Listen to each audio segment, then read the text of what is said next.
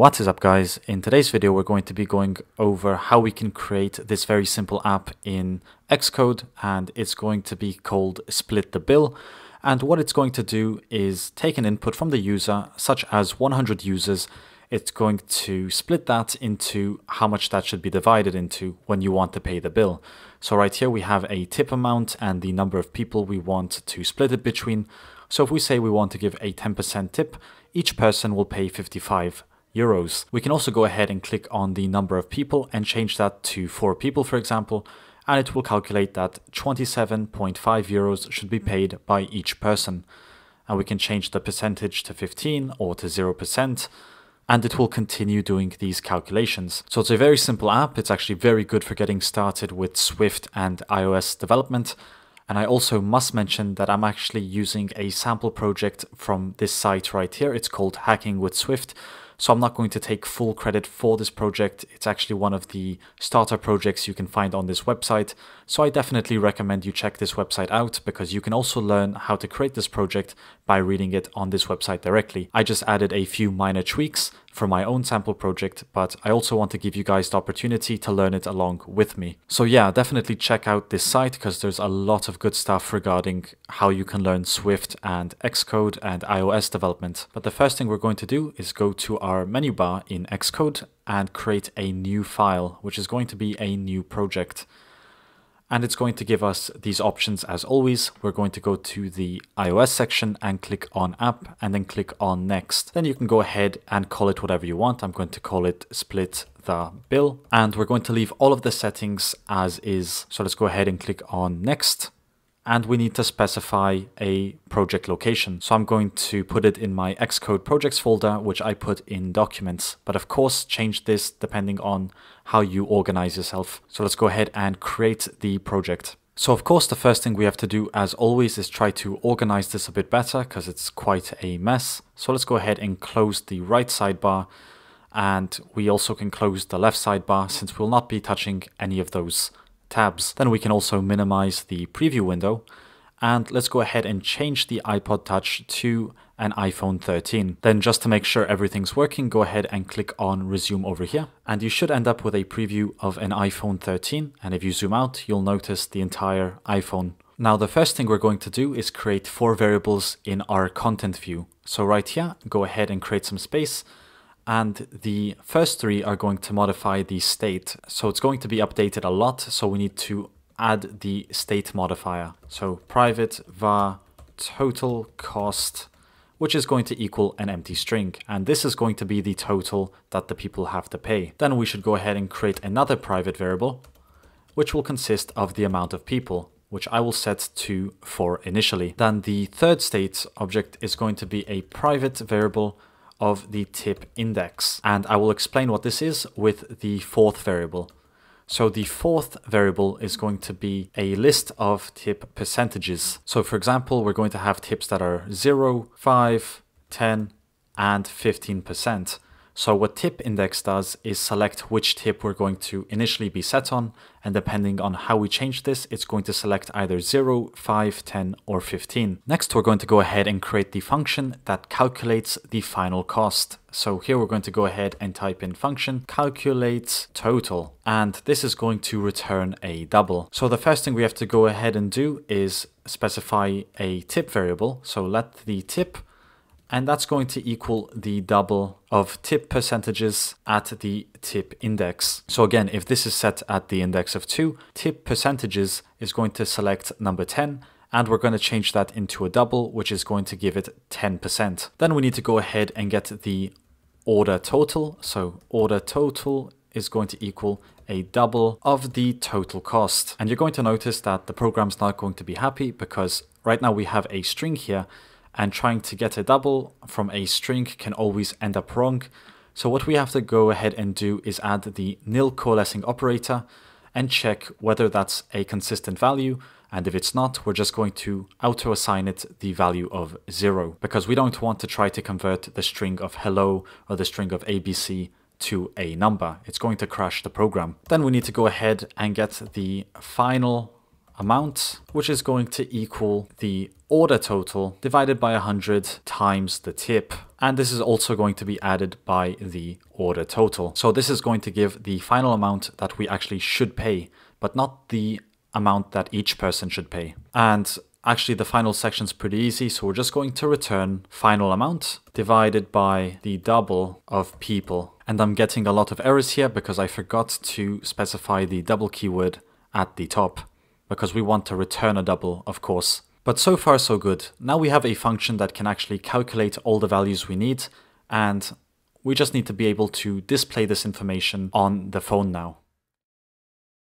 So the first thing we're going to do is go to our body, and inside here we can just remove this part here, and we're going to insert a navigation view. And this is going to allow us to create screens that actually change around a bit easier. Then we're going to provide a form, because inside the form we're going to insert all of our elements. And at the bottom of the form we can go ahead and provide a navigation title immediately.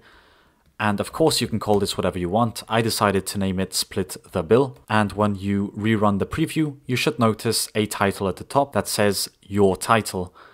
And also I want to mention there's a really nice shortcut for the preview, and that is holding Option Command plus P. It just saves you a lot of time with refreshing the preview, because a lot of the time it's going to stop for no reason. But the first thing we want to do is enter a section, and this gives us some more freedom with adding a description. So inside this section, we're going to go ahead and provide a header, and that's going to equal a text that tells the user to enter an amount. Then we need to open up a block. And inside here, we're going to go ahead and add a text field, which allows the user to actually enter some values. So what we want them to enter is the amount, and this is going to be a small placeholder text. So amount, and the text is going to be set to the $ total cost.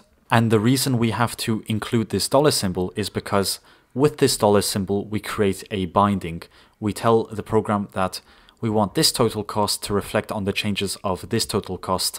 And as the program updates, it's going to continuously contact with the state and this element over here, and they're just going to continuously update each other. But you don't really have to memorize this most of the time, because if you try to include it without it, the program's going to say, hey, you need to create a binding variable for this to work.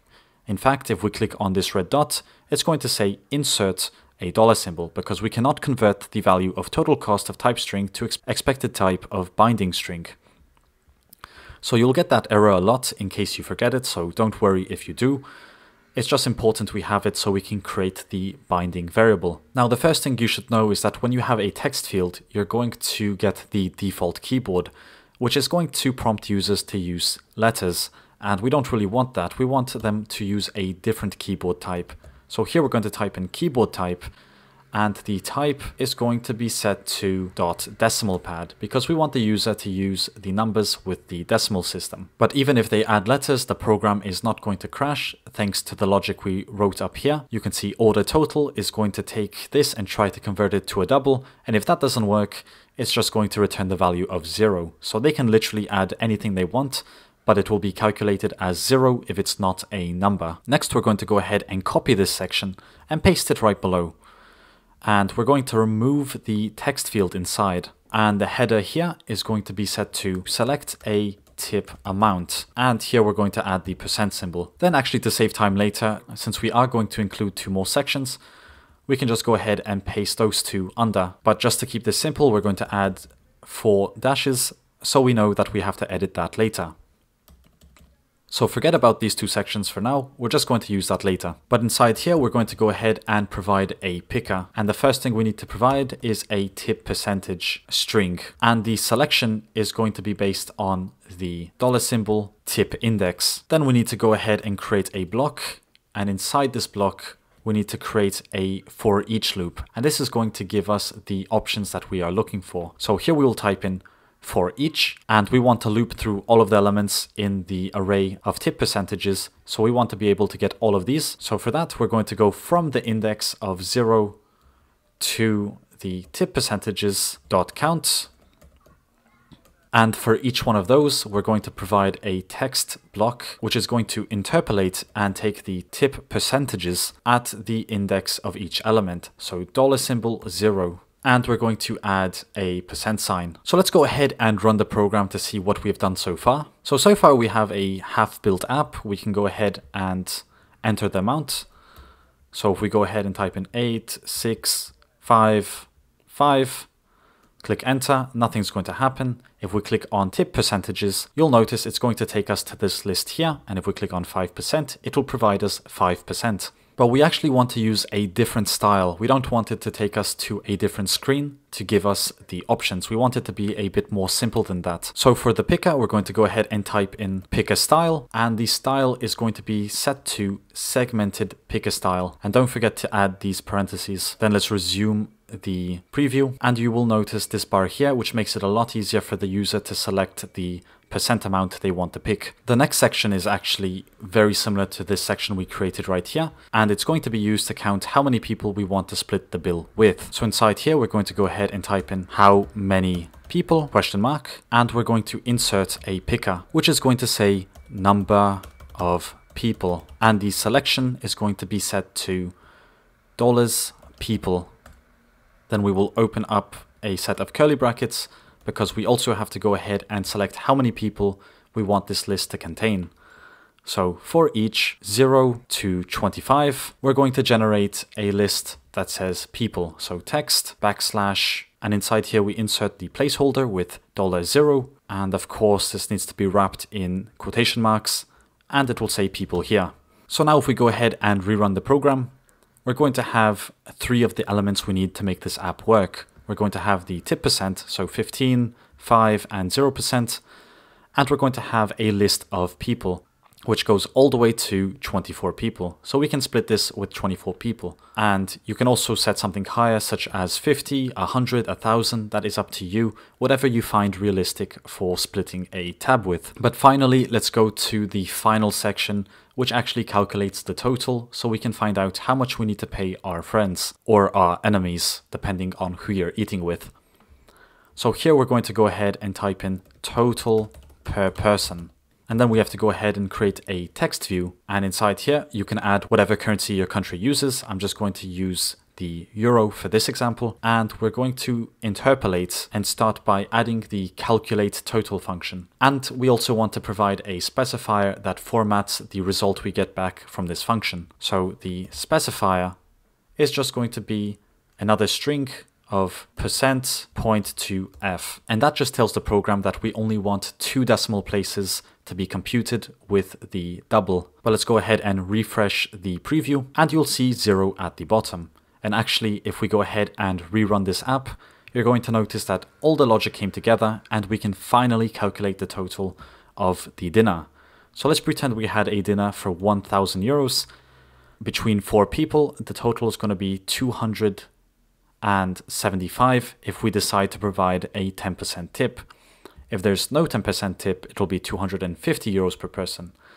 We can also go ahead and split this between, let's say, 39 people.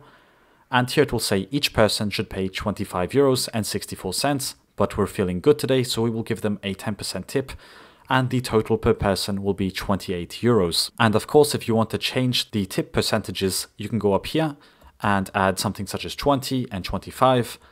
Then when you rerun the program, you're going to notice these will appear in this section down here. So we can go ahead and type in 25%, add a bill of 100 euros, and that's going to be the total per person. But that actually covers today's app.